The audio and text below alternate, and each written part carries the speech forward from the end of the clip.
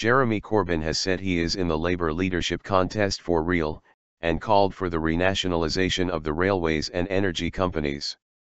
The left-wing MP, who topped a recent YouGov poll, told the BBC's Andrew Marr show he was making no predictions over the outcome.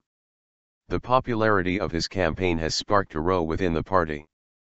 Ex-SNP leader Alex Salmond said he could work with Labour on a range of issues if Mr Corbyn became leader. Mr Salmond said the Islington North MP was a substantial politician and criticised his demonisation in the press, saying the two parties could cooperate on welfare reform and Trident renewal. Out of control. Former Prime Minister Tony Blair is among those to have warned Labour against moving to the left following a poll that put Mr Corbyn ahead of Andy Burnham, Yvette and Liz Kendall in the race to succeed Ed Miliband. It has been suggested that Conservative supporters, as well as hard left activists, have been paying the £3 required to take part in the vote in order to back Mr Corbyn. Backbench MP John Mann told the Sunday Times the contest was totally out of control, and said acting leader Mrs Harman should step in so proper checks could be conducted. "I only want people to register as Labour supporters if they are genuine Labour supporters and they want to stay for the longer course," Mr Corbyn said.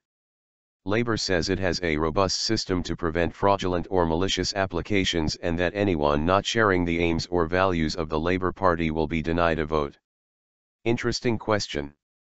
Mr Corbyn also said it was not an extreme position to consider renationalising some privatised services, saying 60% of people backed returning the railways to public ownership. He said he would be much happier with a regulated, publicly run service delivering energy supplies. Asked whether he saw himself as a Marxist, Mr Corbyn said it was a very interesting question and praised some of the revolutionary thinkers' ideas. He added he did not think party leaders should lay down policies and that instead they should encourage the growth of ideas. Ms. Kendall, who has rejected suggestions she should quit to allow another candidate to defeat Mr Corbyn, told The Independent on Sunday Mr Corbyn's politics were not right for Labour or the country. In the Sunday Mirror, Mr Burnham warned of a split in the party if it takes the wrong turn, while Ms Cooper said the party needed to get serious. Former Cabinet Minister Alan Milburn told Sky News Labour risked being cast into political oblivion, saying Mr Corbyn was a perfectly nice chap, but I don't think even Jeremy thinks he is prime ministerial material.